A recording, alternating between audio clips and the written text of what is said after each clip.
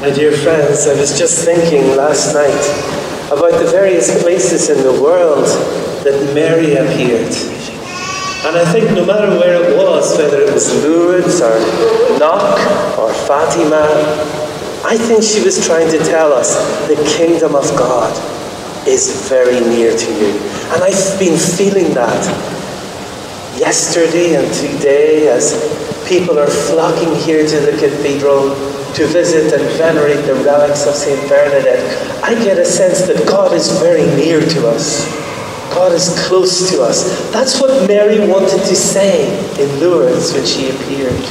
And that's why, did you notice, she always seemed to appear to people who were poor and humble. People like young and innocent Bernadette, who couldn't read or write. Or the little shepherd children in Fatima, Lucia, Francisco and Jacinta. Or the simple, everyday parishioners of Knock in County Mayo. Mary didn't choose the great thinkers or theologians, the powerful politicians, or rich and influential business people.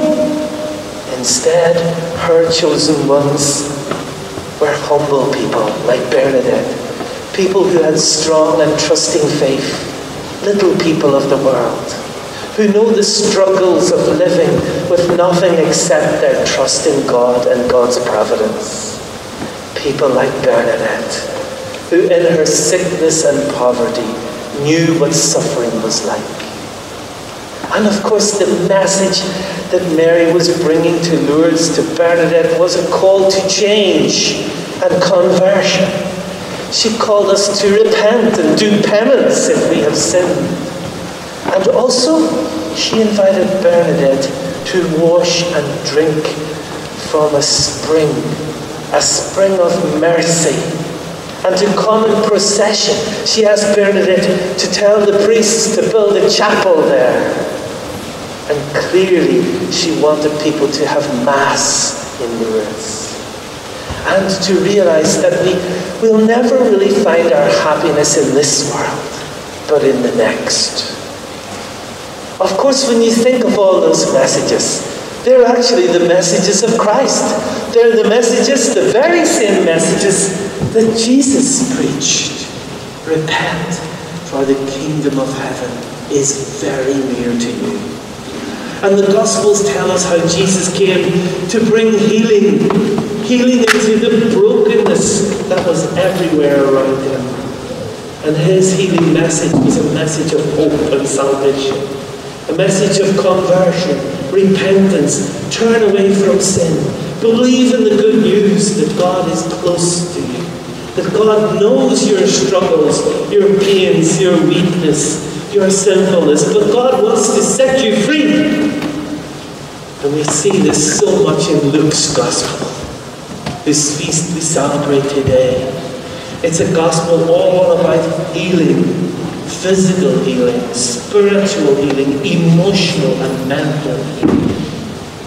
And Mary's apparitions at Lourdes and elsewhere remind us that that healing presence continues in today's world. And we, of course, know that we can find that healing every time we come to Mass, in the Eucharist. And I think that Mary, wherever she appeared, was wanting to keep people's focus on Jesus. It's interesting that when she appeared at Knock, beside her was an altar and a lamb, reminding us that Jesus is the Lamb of God. When she appeared at Lourdes, she says, tell the priests to build a chapel for Mass. And just before she appeared to Fatima, she sent the angel of peace to the little children.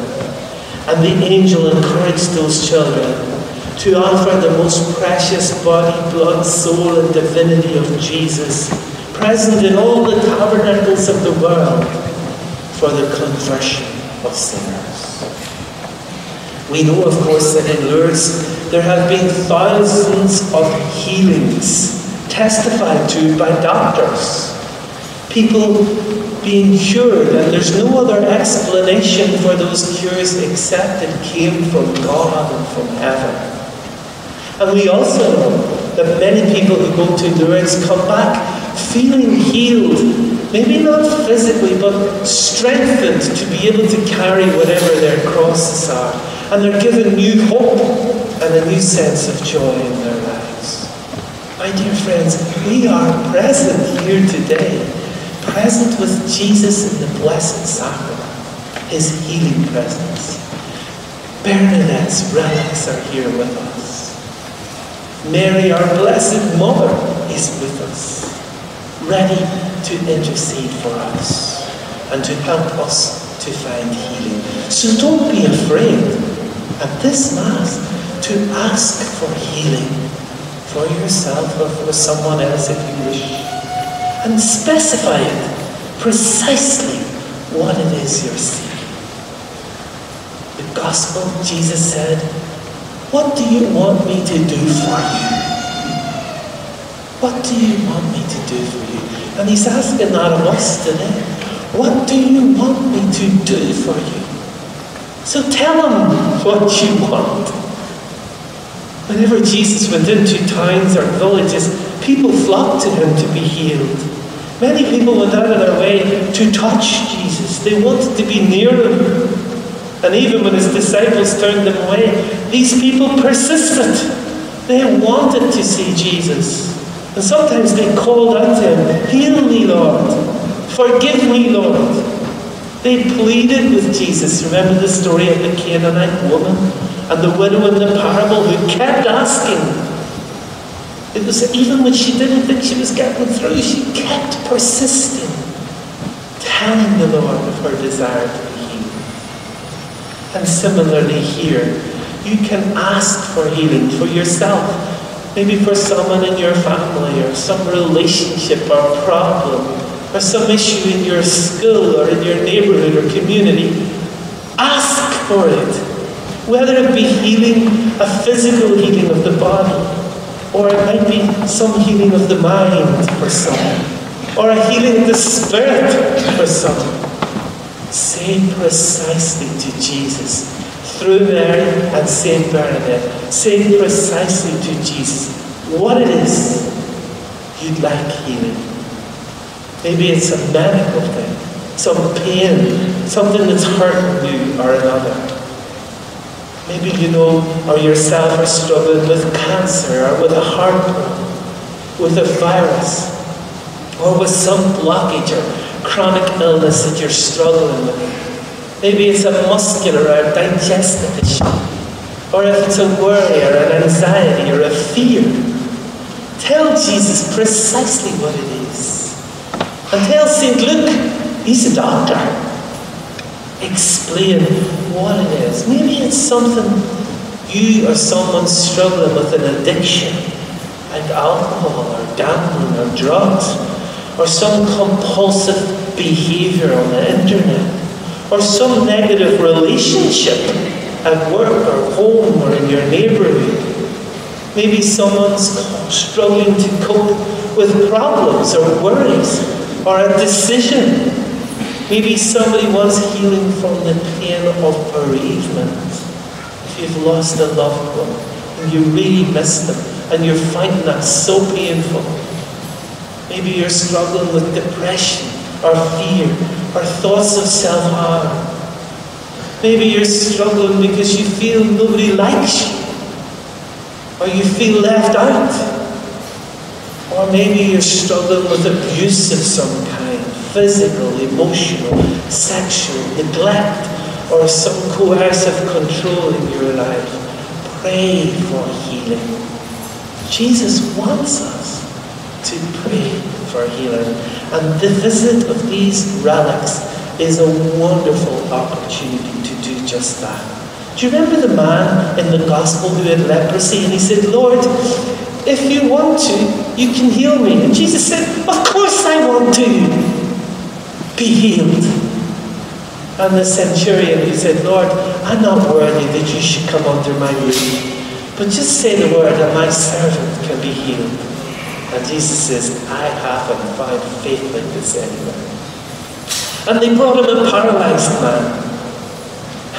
They lowered him through the roof so that he could get to Jesus. And Jesus said, "Your sins are forgiven." And then he said, "Take up your bed and walk. Remember the woman who had the hemorrhage? And she said, if only I can touch his garments, I will be healed. And Jesus says, my daughter, your faith has made you whole. Go in peace.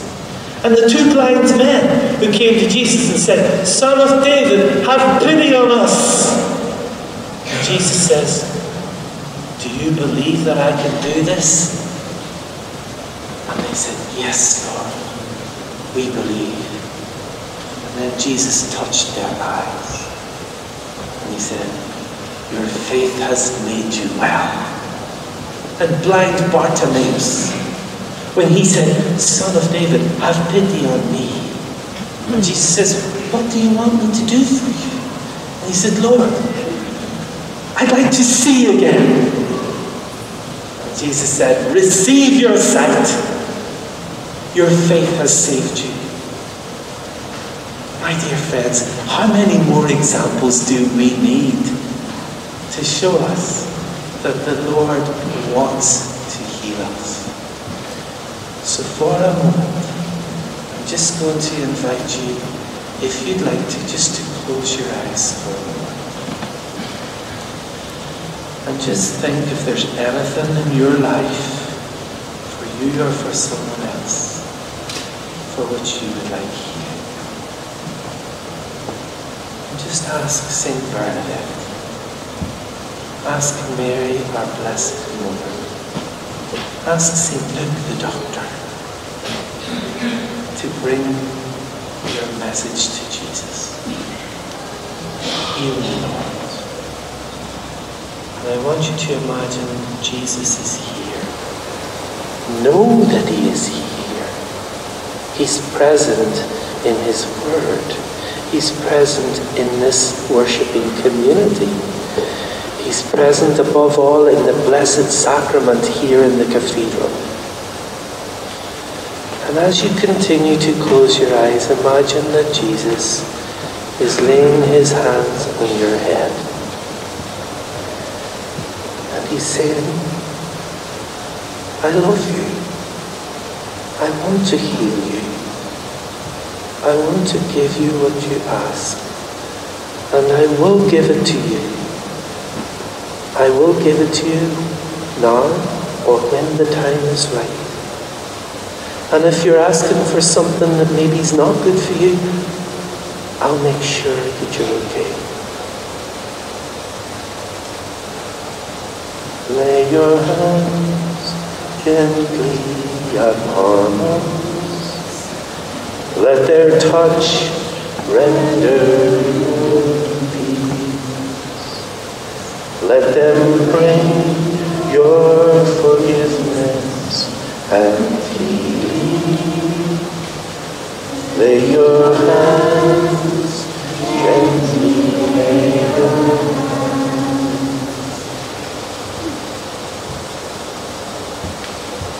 Jesus, I believe in you.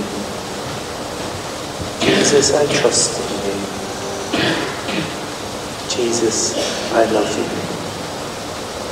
Amen.